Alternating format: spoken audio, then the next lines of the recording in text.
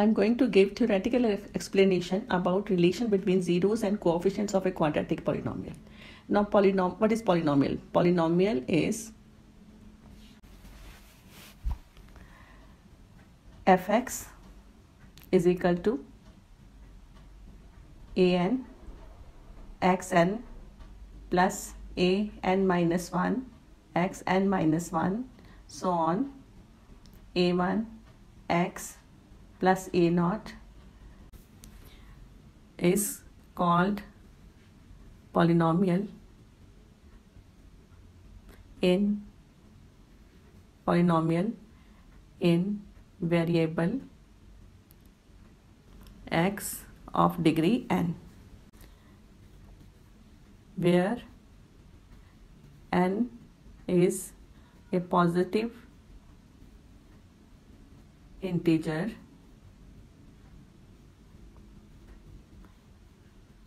an minus 1 so on a1 a naught are real numbers.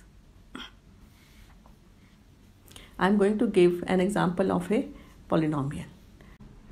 For example, 3x5 plus 2x4 plus x3 plus 2x2 plus 3x plus 5 is a polynomial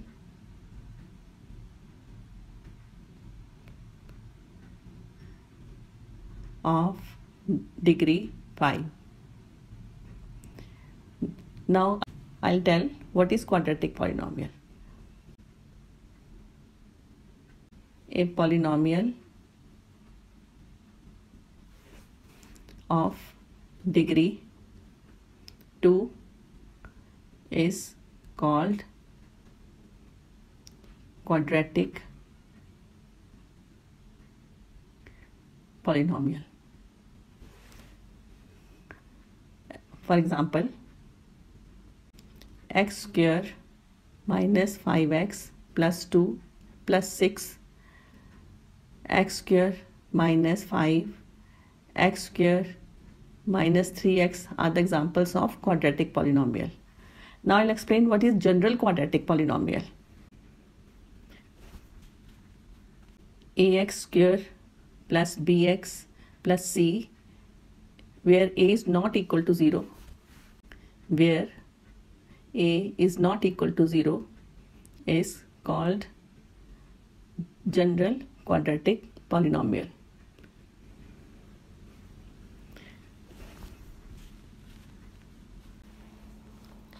I'm going to write again quadratic polynomial, general quadratic polynomial. Ax square plus bx plus c, where a is not equal to 0. Now I'm going to explain why we write a is not equal to 0.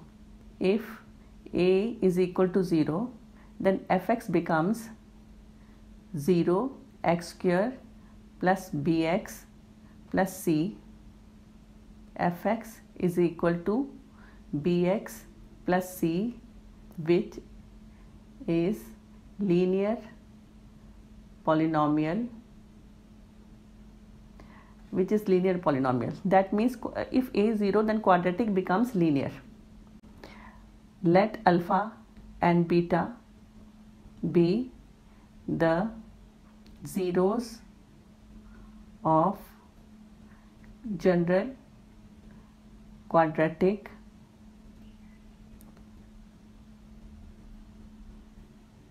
polynomial. Now these two are the zeros. Then x minus alpha, x minus beta are the factors of this polynomial. So fx is equal to, fx can be written as k x minus alpha x minus beta. Now I am going to explain why this k is mentioned here. I am going to write one note here. That note is, if we multiply or divide any polynomial by any arbitrary constant, then the zeros of the polynomial don't change. I'll explain this with the help of example. First example, x square minus 7x plus 12. If I factorize this polynomial, quadratic polynomial, as x minus 3 and x minus 4, the zeros will be 3 and 4. If I multiply this polynomial by 2 and its factors will be x minus 3, x minus 4, and zeros will be 3 and 4. If I divide this polynomial by 5 and if I factorize this, I'll get 1 by 5 x minus 3, x minus 4, and its zeros will be again 3 and 4. So in first case k is 1, in second case k is 2, in third case k is 1 by 5. So we see if we multiply or divide any polynomial by any constant, zeros don't change. So generally we will write ax square plus bx plus c is equal to k x minus alpha x minus beta.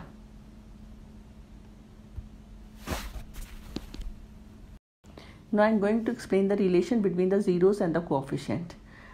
Now ax square plus bx plus c is equal to k x minus alpha x minus beta. So multiply these two factors, k x square minus alpha plus beta x plus alpha beta. K x square minus k alpha plus beta x plus k alpha beta. Now I am going to compare the coefficients. Compare the coefficients. I will explain how we will compare it. A is a coefficient of x square in left hand side and k is a coefficient of x square in right hand side. So A is equal to k. B is equal to, B is a coefficient of x, and here minus k alpha plus beta is a coefficient of x. So both will be equal. So B is equal to minus k alpha plus beta. Here C is a constant term on left hand side and k alpha beta is a constant term on right hand side. So C is equal to k alpha beta. So here alpha plus beta is equal to minus b by k.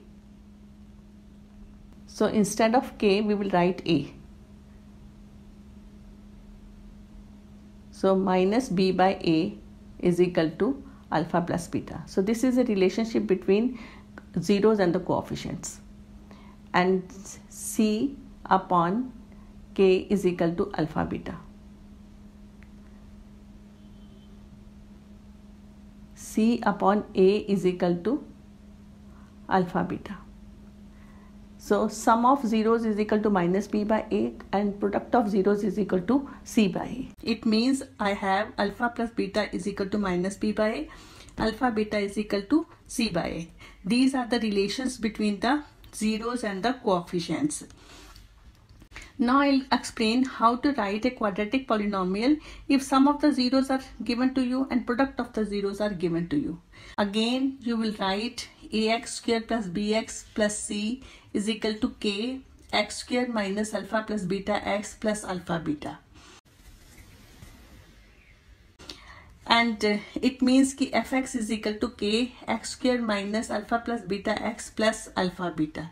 So whenever sum of the zeros are given to you, product of the zeros are given to you, you just substitute the values, you will get a quadratic polynomial.